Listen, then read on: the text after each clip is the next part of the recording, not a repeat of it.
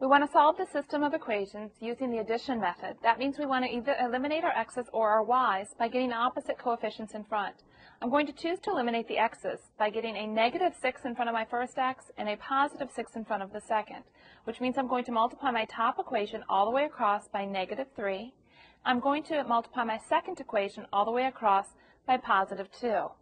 That will give me negative 3 times 2x is negative 6x.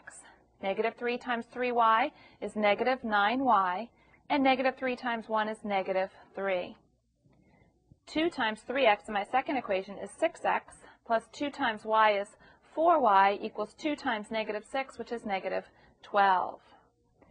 Now I can add these equations, and the x's are opposite coefficients, so we can eliminate those. Negative 9y plus positive 4y is negative 5y. Negative 3 plus negative 12 is negative 15.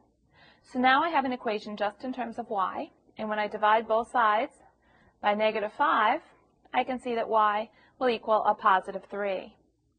Now I can go back to either of my original equations to solve for x. I'll choose the first original equation, and in place of y, I'm going to substitute 3. So I have 2x plus 3 times 3 equals 1. 2x plus 9 equals 1. Subtracting 9, I get 2x equals negative 8. And dividing by x, negative 8 divided by 2 is negative 4. So that my solution is x equals negative 4, y equals 3, and that can also be expressed as the ordered pair negative 4, 3.